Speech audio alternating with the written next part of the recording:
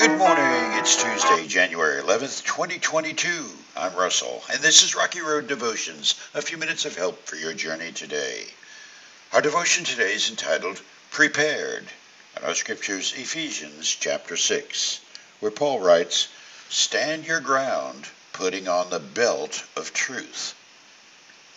We are investigating Paul's comparison of a Christian in spiritual warfare to what a Roman soldier was like prepared for physical combat. This morning's piece of God's well-dressed warrior is the belt of truth. Preparing for battle is no little thing. In the latter part of my tour in Vietnam, the 1968 Tet Offensive put every soldier on high alert. We spent the nights of those weeks in defensive embankments, 2 soldiers watching, 1 sleeping. We needed to be ready for whatever invasion the enemy had planned. In the primary battle of eternity between good and evil, the starting point for any soldier of the cross is an uncompromised commitment to truth. Truth is that inviolable defense standing as the line between godly obedience and wickedness. It is only when truth is told that anything holy can stand.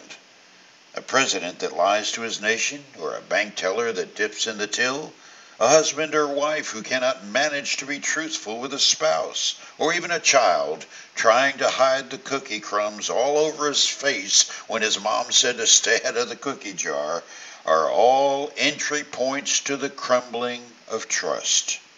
Paul's analogy of a Roman soldier suited up for battle and the Christian warrior's dress begins with the belt of truth.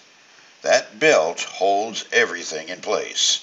Without truth, any of us miss the mark of God's way. Jesus told Thomas, "I am the way, the truth, and the life."